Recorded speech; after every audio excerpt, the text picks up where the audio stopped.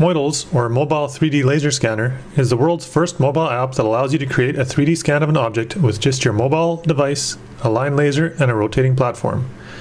Together with the Models hardware, hobby 3D scanning is finally affordable. Let's take a look at how it works. First, we need to record the laser scanning the object, and this is done in the Capture tab. In order for Models to accurately calculate the points, we need to put the camera and laser in known positions. Luckily, the Models platform has alignment lines to center the camera. We set up the camera by clicking on Setup Camera. The first step is adjusting the camera so it's perfectly level and aligning with the center of the platform. Models has handy bubble level indicators and a center alignment line that, together with the Models platform, makes this a snap. Second step is locking the focus. We press the screen on a location close to where the laser will be hitting the object to get the cleanest line and lock the focus there. Third step is locking the exposure. We turn on the mobile device's light to artificially adjust exposure, selecting the brightest portion of the screen to get as little exposure as possible and lock it into place. As you can see, this results in a very dark picture, but once we turn the laser on, the line is remarkably crisp and clean. The fourth step is setting the platform distance, width, and laser angle. The laser angle must be as accurate as possible. Luckily, the Models platform has built-in angle markings to make this a snap as well. We're now ready to record a scan.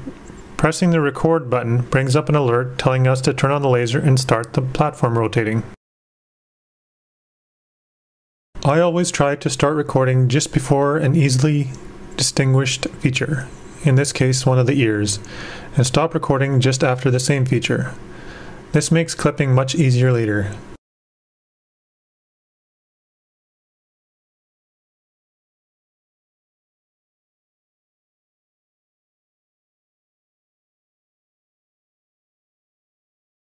We then enter a name for our recording and the capture is complete. At this point, the Models hardware portion is complete, so I'll move to a clearer version of the software. After we've captured the scan, we need to unarchive it in order to do frame accurate clipping. This is usually a pretty quick process, but I've speeded it up for the purpose of this video. Once unarchiving is complete, we can trim the video to get a full 360-degree clip. You can move the start, end, or seek positions easily with indicators on the bottom or adjust them by dragging in the video window for more accuracy. In this case, the clip from frame 10 to 524 makes a complete 360-degree scan of the object.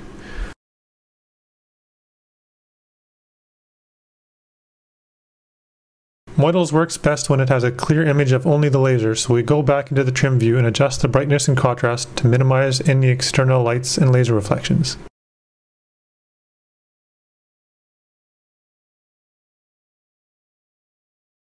Finally, we hit Analyze to extract the point information from the video frames. This may take a minute or two as well.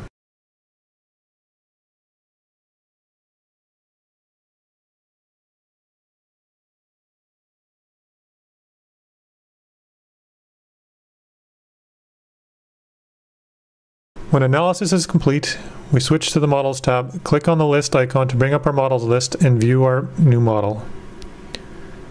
There are a number of different options for viewing your models. The most raw of them is the entire point cloud without any filtering. This gives you an immediate impression of how many points were captured. The next option is the Normals point cloud view, where points facing away from you are hidden. The last option is a solid view, where successive scan lines are joined together to form a solid model. Each view option also has coloring options. The first is of course solid green. The next shows successive scan lines in different colors. The one after that shows different colors based on the vertical position of the pixel in the original scan. The final one shows the laser position when scanning to help you understand where the holes in the models come from.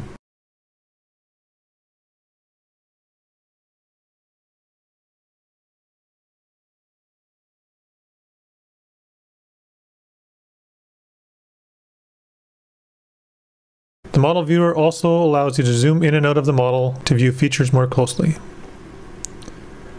That's it for the Modals project. Thanks for watching.